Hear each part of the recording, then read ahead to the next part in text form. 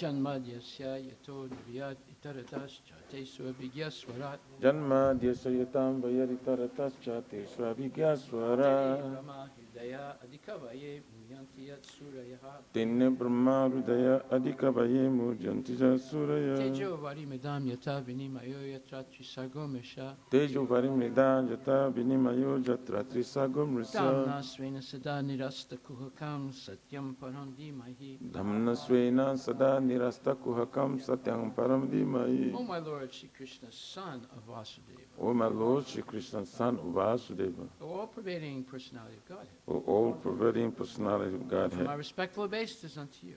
Offer my respectful obeisance unto you. I meditate upon Lord Shri Krishna because he is the absolute truth. I meditate upon Lord Shri Krishna because he is the absolute truth. And the primeval cause of all causes. And the primeval cause of all causes. Of the creation, sustenance, and destruction of the manifested universe. Of the creation, sustenance, destruction of the manifested universe. He is directly and indirectly conscious of all manifestations. He is directly and indirectly conscious of all manifestations. And he's independent because there's no other cause beyond him. And he is independent because there's no other cause beyond him. Is he only who first imparted the Vedic knowledge unto the heart of Brahmaji? It's the only who first imparted the Vedic knowledge unto the heart of Brahmaji. The original living being. The original living being. By him, even the great sages and demigods are placed into illusion. By him, even the great sages and demigods are placed into illusion. As one is bewildered by the illusory representation. As one is bewildered by the illusory representation. Of water seen on fire or land seen on water. Of water seen on fire or land seen on water. Only because of him do the material universes. Only because of him do the material universe. Temporarily manifested by the reactions of the three modes of nature. Temporarily manifested by the reaction of the three modes of nature. Appear factual, although they're unreal. Appear factual, although they are unreal. I therefore meditate upon him, Lord Shri Krishna. I therefore meditate upon him, Lord Shri Krishna. Who is eternally existent in the transcendental abode. Who is eternally existent in the transcendental abode. Which is forever free from the illusory representations of the material world. Which is forever free from the illusory representation of the material world. I meditate upon him, for he is the absolute truth. I meditate upon him, for he is the absolute Dharma truth. projita kaitravotra. Dharma projita kaitavotra. Paramo nirmatsaranam satam. Paramo nirmatsaranam satam. Vedyam vastavam atravastu. Vedyam vastavam atravastu. Shivadam tapa trayon mulanam. Shivadam tapo trayon mulanam. Srimad Bhagavate Mahamuni Krite. Srimad Bhagavate Mahamuni Krite. Kimva parer Ishwaraha. Kimva parer Ishwaraha. Sadyo hridya varudyate tra. Sadyo hridya varudyate tra. Kriti bihi sususabhistakshanat. Kriti bihi sususabhistakshanat. Completely rejecting all religious activities which are materially motivated. Completely rejecting all religious activities which are materially motivated. This Bhagavata Purana propounds the highest truth. This Bhagavata Purana propounds the highest truth. Which is understandable by those devotees who are fully pure in heart. Which is understandable by those devotees who are fully pure in heart. The highest truth is reality distinguished from illusion for the welfare of all. The highest truth, the reality distinguished from illusion for the welfare of all. Such truth uproots the threefold miseries. Such truth uproots the threefold miseries. This beautiful Bhagavatam, compiled by the great sage Vyasadeva in his maturity. This is a beautiful Bhagavatam compiled by the great sage Vyasadeva in his maturity. It's sufficient in itself for God realization. It's sufficient itself for God realization. What is the need of any other scripture? What is the need of other scripture? As soon as one attentively and submissively hears the message of Bhagavatam. As soon as one attentively, submissively hears the message of Bhagavatam. By this culture of knowledge. By this culture of knowledge. The Supreme Lord is established within his heart. The Supreme Lord is established within his heart. Nigama kalpataror galitam phalam. Nigama kalpataror galitam phalam. Sukhamukad amrita dravya samyatam. Sukhamukad amrita dravya sangitam. Pibata bhagavatam rasam malayam. Pibata bhagavatam rasam malayam. Muhur aho rasika bhuvi bhavukaha. Muhur aho rasika bhuvi bhavukaha. O expert and thoughtful men, relish Srimad Bhagavatam. O expert and thoughtful men, relish Srimad Bhagavatam. The mature fruit of the desire tree of Vedic literature. The mature fruit, desire tree of Vedic literature. It emanated from the lips of Sri Sukadeva Goswami. It emanated from the lips of Sri Sukadeva Goswami. Therefore, this fruit has become even more tasteful. Therefore, this fruit has become even more tasteful. Although its nectarian juice was already relishable for all. Although its nectarian juice was already relishable for all. Including liberated souls. Including liberated souls. Shinvatam Swakata Krishna. Shinvatam Swakata Krishna. Punya Shravana Kirtana. Hridyantak Stohi Bhadrani. Hridyantak Stohi Bhadrani. Vidunati Suhitsatam. Vidunati Suhitsatam. To hear about Krishna from Vedic literature. To hear about Krishna from Vedic literature. Or to hear from him directly through the Bhagavad Gita. hear from him through Bhagavad is Gita. itself righteous activity. It is self-righteous activity. And for one who hears about Krishna, And for who hears about Krishna, Krishna who is dwelling within everyone's heart, Lord Krishna is dwelling within everyone's acts heart, as a best wishing friend, acts as the best wishing and friend, purifies the devotee who constantly engages in hearing of him. and purifies the devotee who is constantly engaged in hearing of him. Nastapresu bhadresu Nasta preshva bhadreshu nityam bhagavata sevaya nityam bhagavata sevaya bhagavati uttama bhagavati uttama sloke bhaktir bhavati naistiki. bhakti bhavati nastiki. In this way, a devotee naturally develops his dormant transcendental knowledge. In this way, the devotee naturally develop his dormant transcendental knowledge. As he hears more about Krishna from the Bhagavatam As he hears more about Krishna from Bhagavatam and from the devotees, and from the devotees, he becomes fixed in the devotional service of the Lord. they become fixed in the devotional service of the Lord. Tadarajastamo bhava Tadarajastamo bhava kamalobhadayaschaye kamalobhadayaschaye itar anavidam chaitaitaranavidam stipam sattve prasidati. stitam sadve prasidati. By development of devotional service, By development of devotional one service, becomes freed from the modes of passion and ignorance, one becomes free from the mode, the passion, or ignorance. and thus material lust and avarice are diminished. And as material lust and avarice are diminished. Evam prasana manaso Evam prasanna manasu bhagavat bhakti yogataha bhagavad bhakti yogata bhagavat tattva vijnanam bhagavad tattva vijnanam mukta sangasya jayate. mukta sangasya jayate. When these impurities are wiped away, When these impurities are wiped away, the candidate remains steady in his position of pure goodness, the candidate remains steady in his position of pure becomes goodness, enlivened by devotional service, become enlivened by devotional service, and understands the science of God perfectly. and understand the science of God perfectly. Vidyate hridaya granti Vidyate hridaya granti chidyante sarva samsaya siddhyante sarva samshaya shiyante chasya karmani shante sasya karmani drishta evat manishware. drustaivad manishvare. Thus, bhakti yoga severs the hard knot of material affection That's the Bhakti Yoga severs the hard knot of material affection and enables one to come at once to the stage of a samsayam samagram, and enables one to come at once to the stage of Samshaya Samagrama, understanding of the supreme absolute truth, personality of Godhead. understanding the supreme absolute truth, personality of Godhead.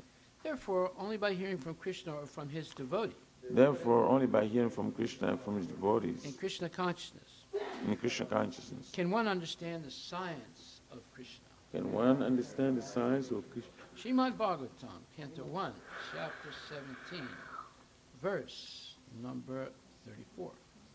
34. Huh? 34. Yeah, Yeah, I said I 34. said that. Thank you for telling me.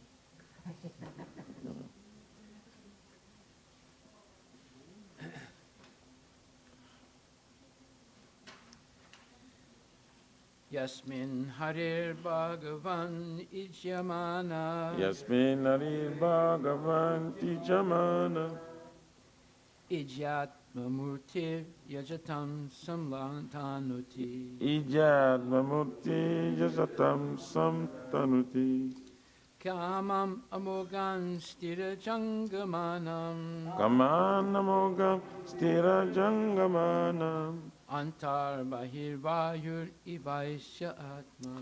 Anta Bhaivayur Ivaisha Atma. In all sacrificial ceremonies, although sometimes a demigod is worshipped, the Supreme Lord, personality of Godhead, is worshipped because he is the super soul of everyone and exists both inside and outside like the air.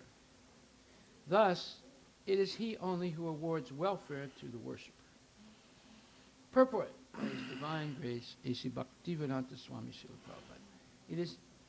It is even sometimes seen that demigods like Indra and Chandra are worshipped and offered sacrificial awards. Yet the rewards of all such sacrifices are awarded to the worshipper by the Supreme Lord. And it is the Lord only who can offer all welfare to the worshipper. The demigods, although worshipped, cannot do anything without the sanction of the Lord, because the Lord is the super soul of everyone, both moving and non-moving. In Bhagavad Gita 9.23, the Lord himself confirms this in the following sloka. Yepi anya devata bhakta yajante shadayanvitaha. Tepimam evakonteya yajantiya vidipurvakam. Whatever a man may sacrifice to other gods, O son of Kunti, is really meant for me alone, but it is offered without true understanding. The fact is that the Supreme Lord is one without a second. There is no God other than the Lord himself. Thus, the Supreme Lord is eternally transcendental to the material creation. But there are many who worship the demigods like the sun, the moon, and Indra, who are only material representatives of the Lord.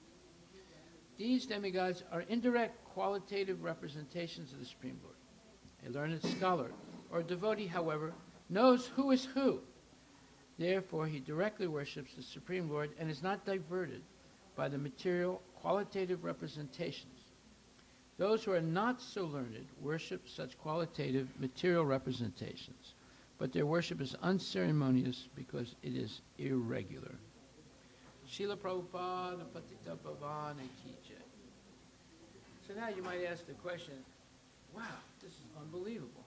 You mean there are hundreds and millions of people doing something that is not actually bona fide?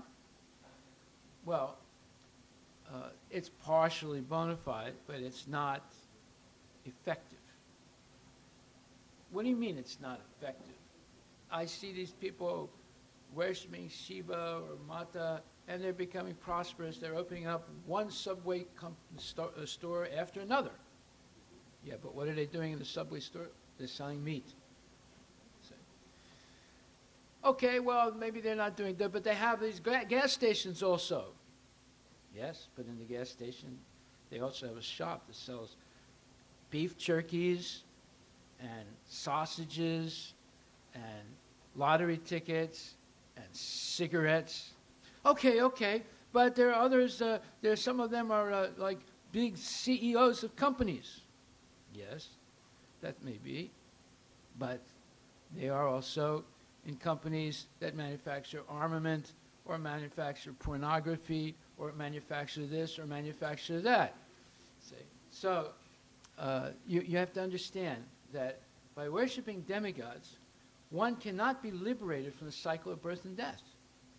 But one can maybe have a little bit of prosperity, but a lot of karma that goes along with it. And whatever good things you're destined to get by that worship, you have to take birth again also to continue getting those things. So it's not a deal. It's basically, it's a disaster for people who do that. And we refuse to understand what is the truth. So therefore the truth is explained. For example, in the 7th chapter, it says, Antavat Kamaistaistar Hitagana Padyante Nyadevaha Tam Niyanam Astaya Pakritan Yatakswaya. Those whose intelligence has been stolen by material desires surrender unto demigods and follow the particular rules and regulations of worship according to their own natures. So someone who is attracted to demigod worship, and there's so many demigods, there's over 33 million. You need that many to manage the universe. Right? They're in charge, they're mandated agents of Krishna, and they're in charge of the air, the wind, the rain, the sun, the moon, the movements of the planets. All these things are managed. Your digestion in your stomach, all these things are managed by these demigods. Just like in the city of Sammamish, you have approximately 400 or 500 employees of the city. Why do they have so many employees? They're necessary for managing the city. In the city of Seattle, you have up to 10,000 employees of the city. Those are little cities, right? But they need so many people. If you count the fire department, the health department, the police department, the judicial department, all these things, and the politicians themselves, it comes out to a large number of people that are necessary to manage your city. Okay, well, how about manage the universe? How many people you think it's required to manage the universe? Right? You have to have managers. Well, there's at least 33 million. So these are mandated agents that have been appointed by Krishna. But people think that those mandated agents are somewhat independent gods. Well, that's a mistake. Krishna says that he is the Supreme Personality of Godhead. Arjuna says Krishna is the Supreme Personality of Godhead. Bhisma Pitamaha says Krishna is the Supreme Personality of Godhead. Narada Muni says Krishna is the Supreme Personality of Godhead. Lord Brahma says Krishna is the Supreme Personality of Godhead. That Yamaraj says that Krishna is the Supreme Personality of Godhead. Lord Shiva says that Krishna is the Supreme Personality of Godhead.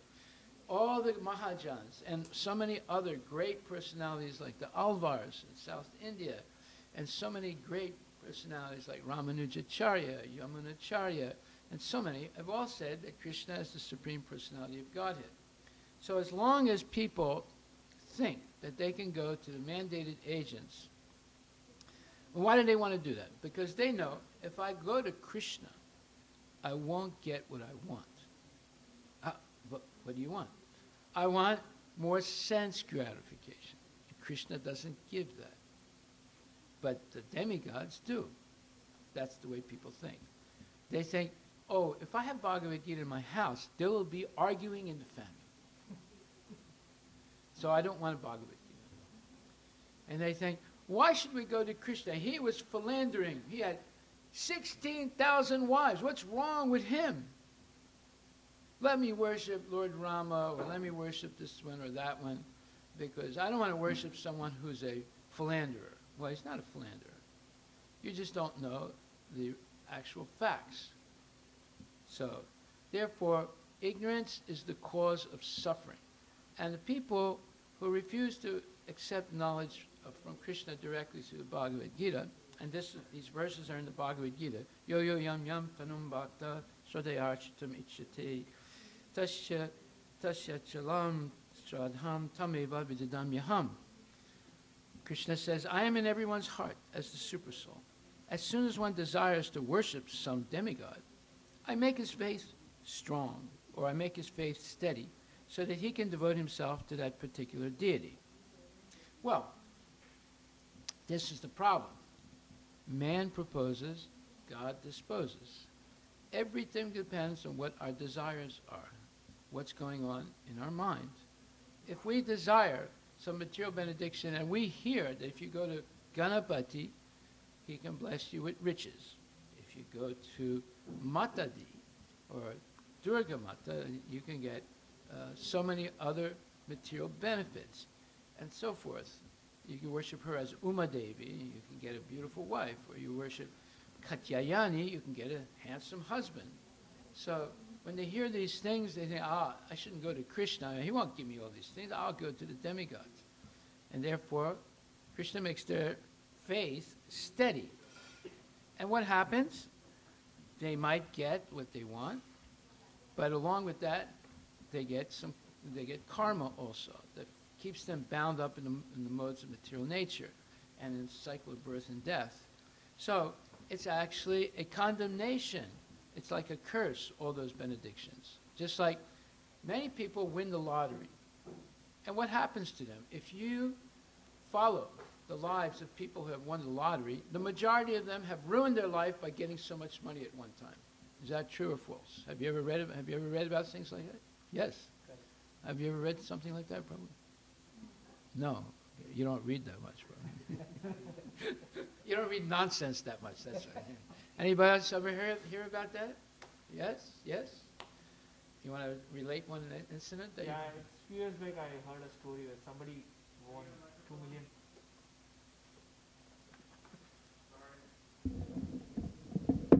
Yeah, a few years back I heard a story where some Indian guy in US got $2 million, and next day he was murdered.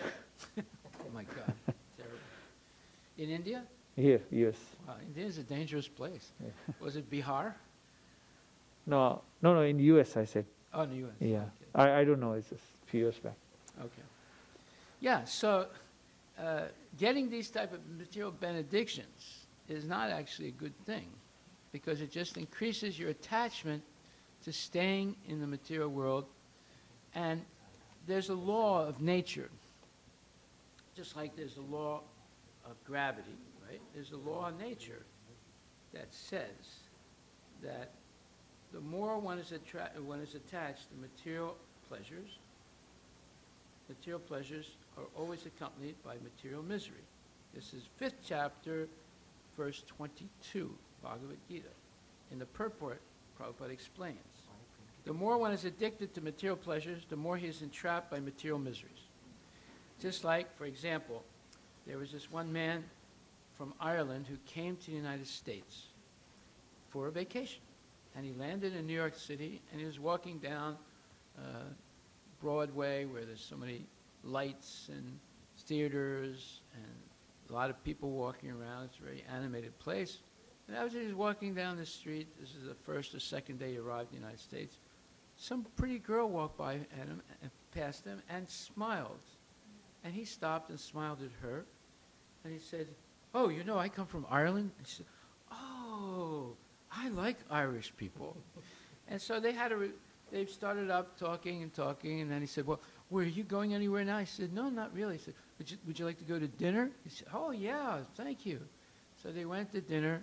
One thing led to another, and she stayed in his hotel room that night, and when he woke up, she wasn't there. But he saw written on the wall above the bed, "Welcome to the world of AIDS." He didn't understand exactly what that was. But when he went back to Ireland, he got a blood test, and he had AIDS. You see? So that ecstasy turned into what? Misery.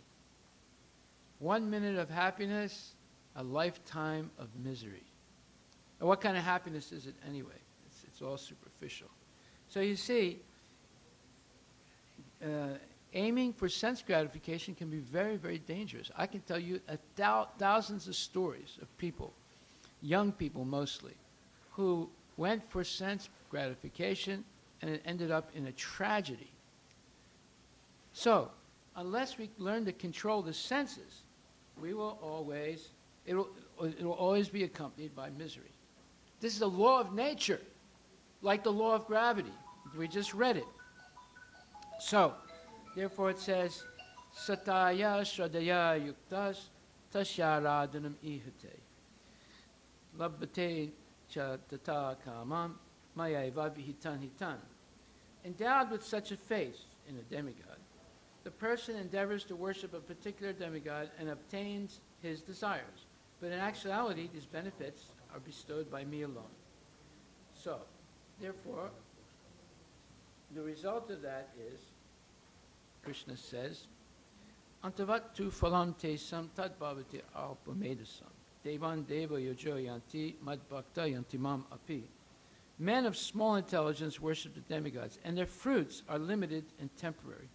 Those who worship the demigods go to the planets of the demigods, but my devotees ultimately reach my supreme planet. So what does that mean? Well, that's explained further in the 9th chapter of Bhagavad Gita. So we were just reading from the 7th chapter. When we go to the 9th chapter, we're going to find out some more shocking news. What is the shocking news? It's about the Ferris wheel syndrome. What is the Ferris wheel syndrome? It's explained in 2 verses, 9.20 and 9.21. Those who study the Vedas and drink the soma juice, seeking the heavenly planets, worship me indirectly. Purified of sinful reactions, they take birth on the pious heavenly planet of Indra, where they enjoy godly delights.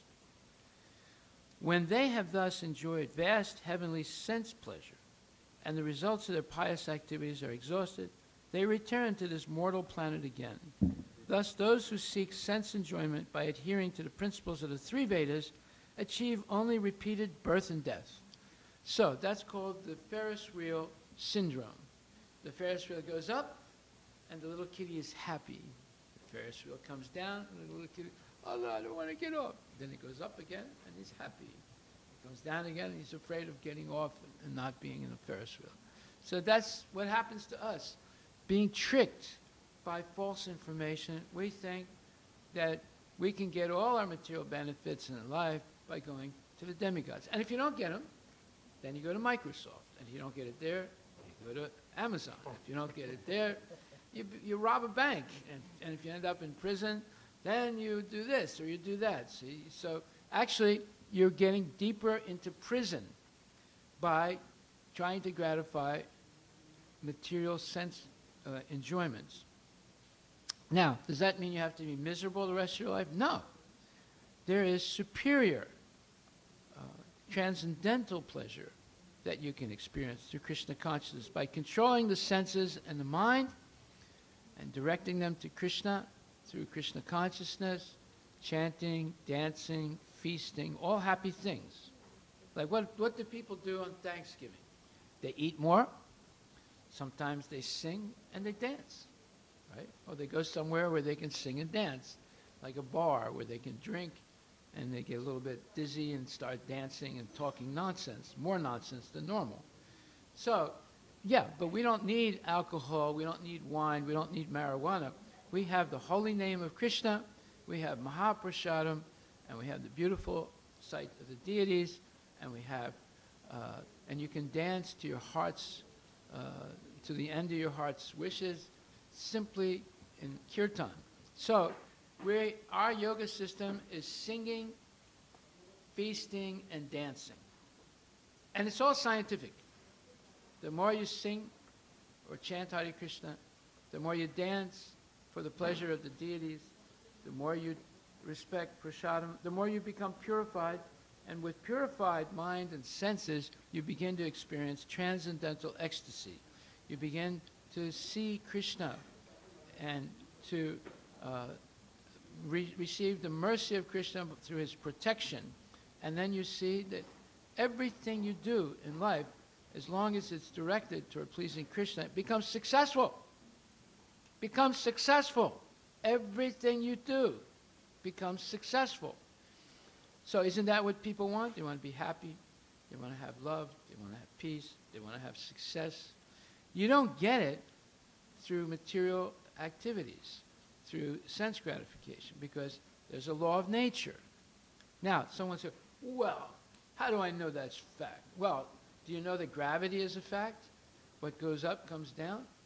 Yes. Well, this is also a fact. This is a fact of nature. Now, why is that? Because Krishna teaches people in two ways. First way, he comes and speaks the Bhagavad Gita. The Bhagavad Gita is the ultimate wisdom. And we read something yesterday. I'm going to read it again so we understand. If you're looking for wisdom, wisdom means knowledge by which you can avoid all suffering in life. So on page 14 of the introduction of Bhagavad Gita, Prabhupada writes, 14 and 15. He says, the Bhagavad Gita is the essence of all Vedic knowledge. Vedic knowledge is not a question of research. Our research work is imperfect because we are researching things with imperfect senses. We have to accept perfect knowledge, which comes down, as is stated in Bhagavad Gita, by the parampara disciplic succession. We have to receive knowledge from the proper source in disciplic succession, beginning with the supreme spiritual master, the Lord himself, Krishna, who is the original spiritual master, and handed down to a succession of spiritual masters. Arjuna, the student, who took lessons from Lord Sri Krishna, accepts everything he says without contradicting him. One is not allowed to accept one portion of Bhagavad Gita and not another. No.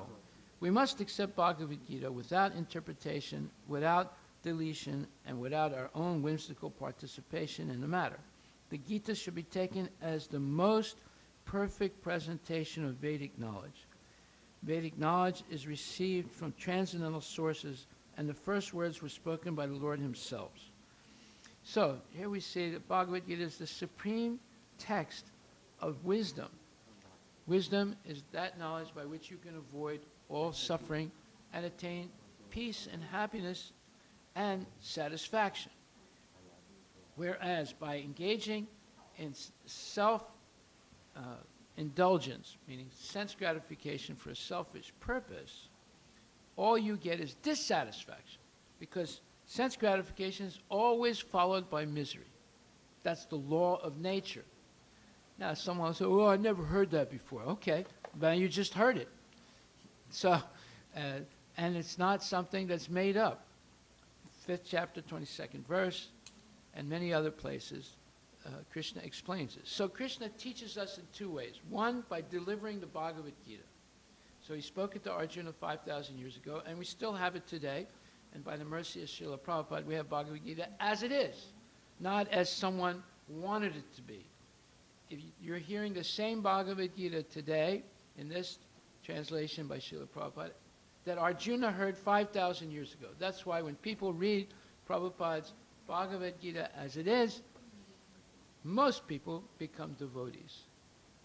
Because this is what happens if you've actually read Bhagavad Gita. If you read Bhagavad Gita and you don't become a devotee, you didn't actually read it. You read some facsimile of it, but you didn't actually read the real Bhagavad Gita. Okay, so then the second way Krishna teaches people is by Maya. Maya is an agent of the Lord, and she is in control of the material nature, and because she's acting on behalf of Krishna. But what does Maya do? When you come to Maya, like so many people worship Durga in India, and even in the United States, there are temples of Durga in the United States also. So what do? They pray to the Maya, or to Durga, give me this and give me that. Dhanam dehi, janam dehi, rupam dehi, and so forth. Give me money, and give me good children, and give me a good body, and give me good education, and give me this and give me that. So Durga gives. And then what does she do? She takes it back slowly. And this makes people go crazy. When she takes it back slowly, or if she has real mercy, she'll take it back at one time, like with an earthquake or a tsunami or hurricane. But normally she takes it back slowly until people are completely devastated. Now we're watching it right now. Like, for example, previously there was the example of the Shah of Iran. He was so powerful, one of the most powerful men in the whole world during his time, and he lost everything. Right? And finally he died in misery. Now we're seeing it again.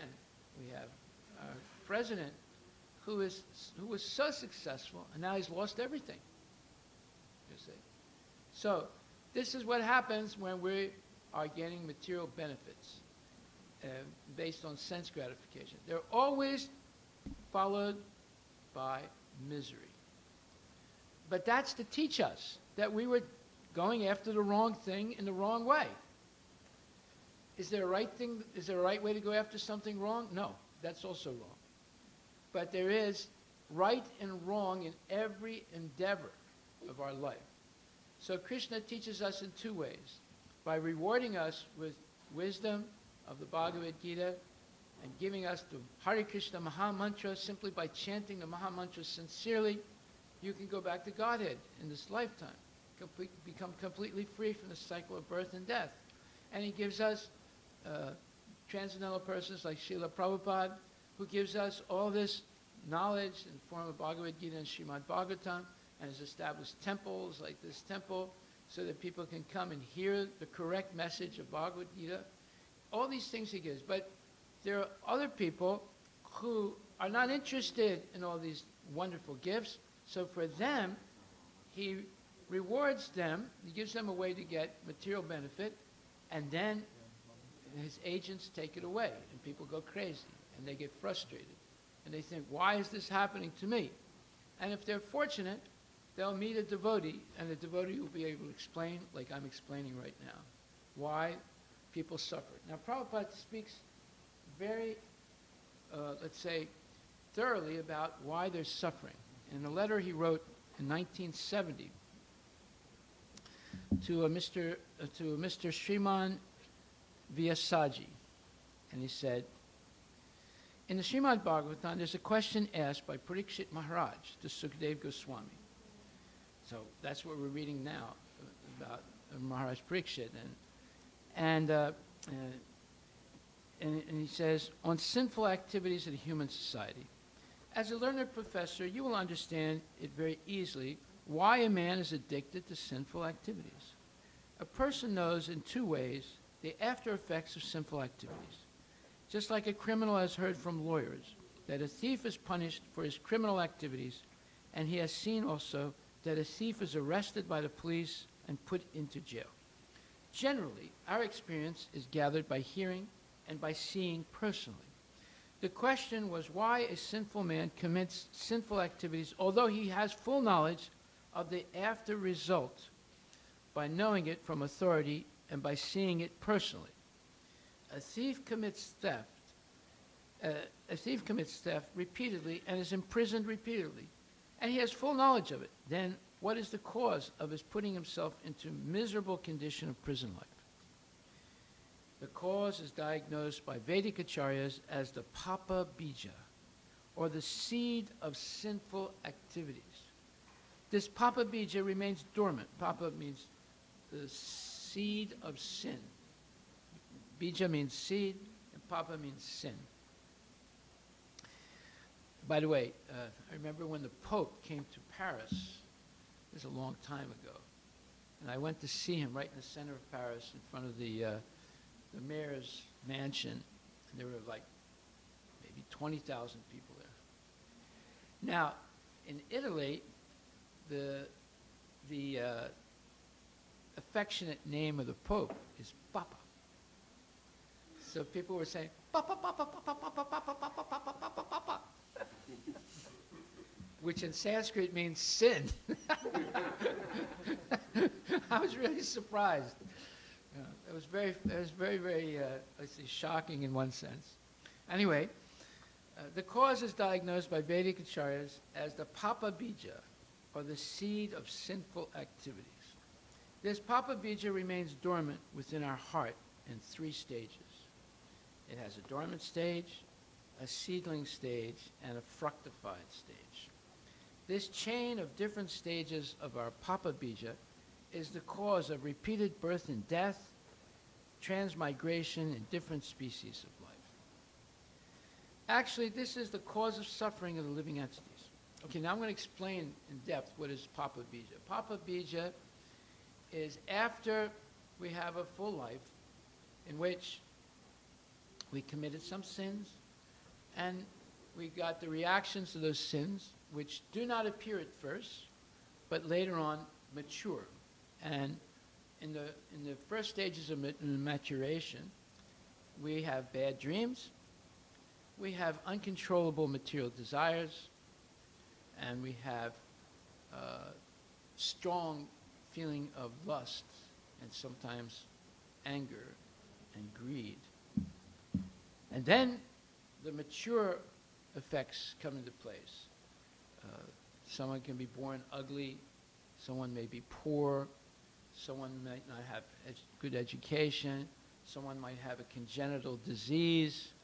Sometimes one is born with it, and sometimes one develops one by bad habits in life. And so at first, the sinful reaction is unseen. That's called parabdha, and then it's seen, aparabdha. So, and then after that, when we die, the tendency to sin remains because we have not purified ourselves to Krishna consciousness. That tendency to sin is called papa bija, or kutam. It's a subtle thing. And when we take our next birth, especially when we come to puberty, that's when the papa bija begins to act on us. And we begin to get attracted to things that we were not attracted to when we were younger, in our infancy. But then we become attracted to rat music. I call it rat music. Like that. You become a rat by listening to it. and you become attracted to all kinds of things, you know, gender neutrality or changing your gender or this thing or that thing. So this Papa Bija is a subtle thing. But as long, see, you do not destroy a seed by watering it. You bring it, activate it. But if you fry a seed, you destroy it. So, by worshiping the demigods, it's like putting water on the seed. You just activate it. Right? However, by associating with devotees, devotees are killers. They're murderers. But they don't murder the flesh. They murder the desire to sin. A devotee is an expert at killing someone's desire to sin. But only a devotee who has killed their own desire to sin is able to kill somebody else's desire to sin. They don't kill the body. They don't kill the person. They're not mean. They're not, abusive. They kill with love. Love is the strongest emotion and the strongest power in the world. The power of love always overcomes evil. Evil triumphs at first, but in the long term it's defeated by love and devotion. So, actually, this is the cause of suffering living entities. There are many processes for delivering the living entity from this life of entanglement. Generally, it is summarized in the process of meditation, performances of great sacrifices, and worshiping the Lord in the temple. But in this age of Kali Yuga, age of hypocrisy and quarrel, nobody can meditate perfectly. Neither they have sufficient resources for performing great sacrifices. Neither they have tendency to attend spiritual services in the temple, churches, or mosques, or any such sanctuaries. Therefore, in the Brihad Naradiya Purana, it is stated that none of these three principles of spiritual upliftment is possible to perform in this age of Kali. Therefore, the only possible means of spiritual realization is chanting the holy name of God, or Krishna, or Rama. Hare Krishna, Krishna Krishna, Hare Hare, Hare Rama, Rama Rama, Hare Hare. Lord Chaitanya propagated this formula of spiritual realization 500 years ago. And by his grace, now it is introduced in the Western world, and practically we are experiencing that it is effective. The Krishna consciousness movement is being popularized here by three principles: by temple worship, by sending Sankirtan party for chanting in the streets, and by distribution of small booklets or books. Okay, so this is Prabhupada's letter in 1970. Do you think that he succeeded? What is your opinion? And he only did what he's written here. He only did what is written here. He succeeded tremendously. He's one of the most successful people of the 20th century. If you just count success, he started with nothing, with $7. He came to the United States and a few books and a few grains and lentils, and he built this gigantic movement in 11 years, 10 and a half years. And he set up a system by which it's continuing to grow, you see. So he is one of the most successful people in the whole 20th century. And he's definitely one of the most successful acharyas in the Brahma Gaudiya Sampradaya. Yeah. So, therefore, this is what we're going to talk about today. Are there any questions?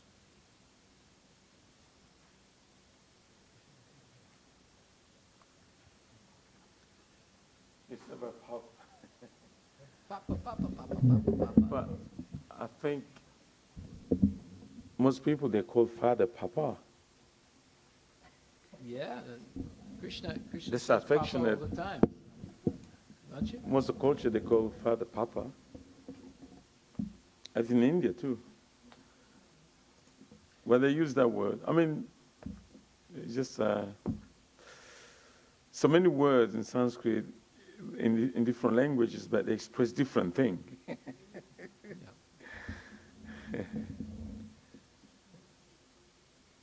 Any questions? That was a comment. Short comment. Okay, no questions? No, there's a No question. answer? I have a Okay. question. Oh, Wait a minute, no. yes. You have to come up here to speak in the microphone so that people listening on the internet can hear.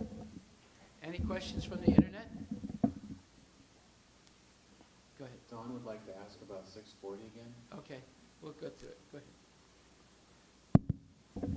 So Maharaj, when gopis were praying to Katyayani to get Krishna as an husband, so What? Say that again. when Vraja gopis, Yes. when they were praying to Katyayani or doing a Surya, Katyayani, yeah, who's Durga. yeah. So is this okay because they were praying to get Krishna as an husband? So is it a good thing, like, or like pray to demigod to advance in devotions or get Krishna? Like, what is the message there actually? But demigods can act in two ways. One is they supply material things for people's welfare, right? So if you approach a demigod with material desires, you might get them. And it's not always guaranteed that you're going to get anything.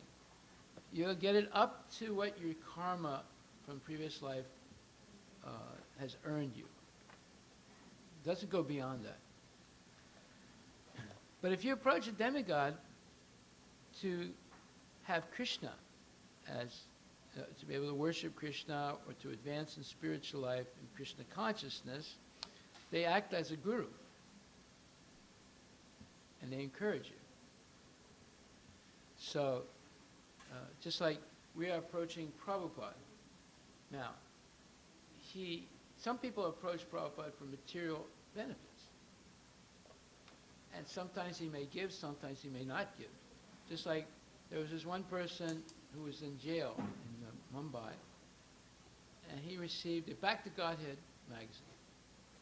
And he was looking at it, and there was a picture of Prabhupada, and he saw that Prabhupada had a really nice watch. So he decided that when he would get out of jail, he would go and meet Prabhupada and steal the watch. It's a true story. And when he got out of jail, he did exactly that. He went to Juhu Beach, and that was in the beginning when it wasn't completely finished, but Prabhupada's room was there, and that was not completely finished, but he insisted on staying in that room and not in somebody's house or in a hotel. And this person spoke to the devotees, and the devotees said, "You can't see Prabhupada. He doesn't know who you are. You're not initiated." But he insisted so much, and eventually he was given a right to go into Prabhupada's room and sit across from his desk and talk to him. And when they were talking, at one point Prabhupada asked him, "Why did you come here?" And the person was so impressed by Prabhupada, his gentleness, his niceness. He says, "Well, actually, I'm a thief. And I got one of your magazines, and I saw your picture, I saw you had this watch on, and I thought I would come here and steal the watch." Prabhupada took his watch off and gave it to him. And he was shocked. And he became a devotee, and he's still a devotee. In Mumbai, he got into movies, and he's helped the temple in very many ways. And he was working also and made the restaurant very popular and so forth. Haridas. What's his name? Haridas, yeah. I met him also. So here we see sometimes the spiritual master will give a material benefit. But, so the demigods, if you go for a material benefit, they'll give them to you. But Prabhupada also gave, along with the watch, the Hare Krishna Maha Mantra. That's something that the demigods won't do. So, therefore it says, Akama Sarvakama Va Moksakama Udariti Tivrena Bhakti Yogena Yajita, and so forth. It says that whether you have no material desires or whether you have all material desires, it's better to go to Krishna. Because if Krishna satisfies your material desires, you'll also get the association of devotees, Bhagavad Gita, the Hare Krishna Maha Mantra, and you have a chance to purify your material desires and change them to spiritual desires to please the Lord. So it's always beneficial to go to Krishna or his devotee, even if you're going with a material desire. Because at least in the association of devotees, there's a chance that you can purify your desires, where there's no chance by going to the demigods for material desires. So now for ordinary people, it's just the opposite, because we're not supposed to approach the demigods. But you see the gopis, they're approaching Katyayani. And so, although their motive is noble, but still, they could have worshipped Narayan. Why they had to go to Katyayani? Because it was traditional, and also they didn't go for a material desire. Wanting Krishna is not a material desire. Yeah, but I say. So that's different. You go to a demigod with the desire to come closer to Krishna, then they act like a guru, and they bless you so you can do that. But you go to them for a material desire, they give it to you, but there's nothing that comes with it that can purify you. Okay, so yes. So one devotee asks, as material benedictions are taken away as per the Ferris wheel syndrome, does that happen with devotional service as well? Can the desire for devotional service in someone be taken away?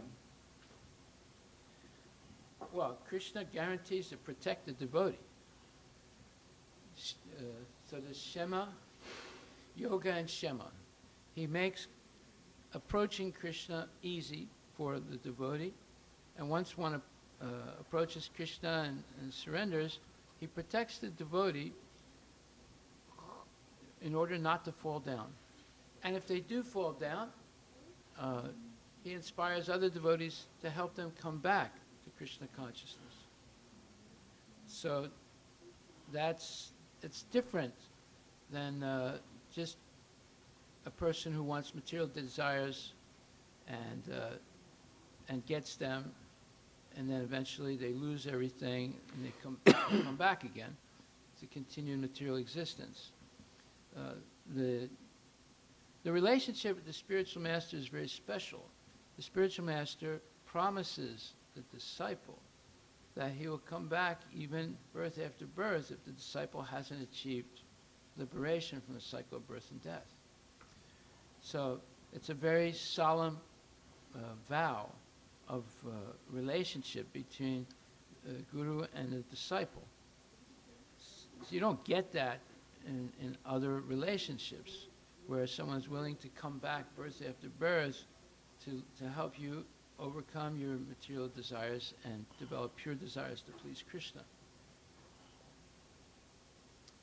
Okay, so we'll stop right there. Thank you very much. All glories to Srila Prabhupada.